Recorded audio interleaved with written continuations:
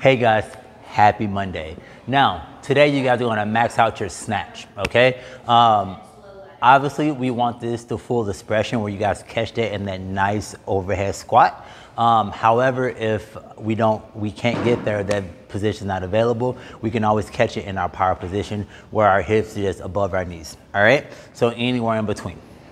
Okay, so our power snatch, a couple of things we want to kind of make sure we're on the same page about. Feet kind of hip width apart to kind of get set up, barbell nice and close. You want your arms nice and wide, right? We want the arms nice and wide, we want the chest up, we want the butt down. I know that's a lot, but just kind of lock it in because how you start will kind of predicate how you finish. So a strong start made for a strong finish, and a not so strong start made for a not so strong finish. So definitely we pay attention to that. So we want to utilize the hook grip too. So we want to go thumbs first, wrap the fingers over your thumbs. It might be uncomfortable for our newer athletes, but it's something that if you want to lift the most weight to your potential, it's something that you probably should get used to, all right? All of us have.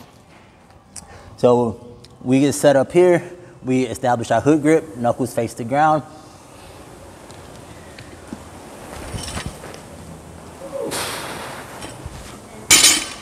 And you guys want to do that motion.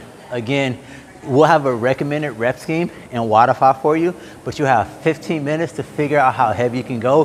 Hopefully it's the heaviest you ever lifted ever in life, and we want to celebrate you. Have fun with this, go get it. Now we made it to our workout component of today, and we got an OD, CrossFit Games workout in the open, 20.1. We want to go 10 rounds, right? We want to go 10 rounds. We want to go 8 ground to overhead and 10 bar facing burpees. Now the ground to overhead, you guys can do one of two ways, right? We just finished the snatch. So you guys can actually do the snatch. Take the barbell from ground to overhead with no interruption. In this variation, it'll be in your best interest to catch it with your hips high. So that one will look simply like this.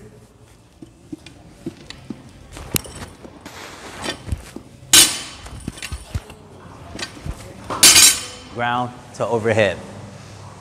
The better practice variation is taking a stop at the shoulders. So the hands will be a little bit closer, just outside the legs, butt down, chest still up. Everything with the legs works just fine. We stop here, overhead there.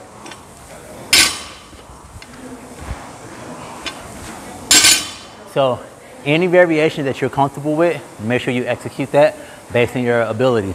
Now our burpee, we always want to be perpendicular to our bar, or if you think of shapes like I do, you just want to make the letter T every time. Chest and thighs hit the ground.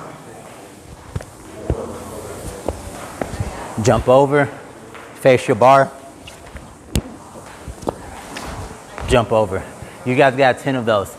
It'll be those two movements, 8 reps plus 10 reps for 10 rounds. You guys are going against a 15-minute cap. So it's pretty aggressive. Have fun with this, go get it, let me know.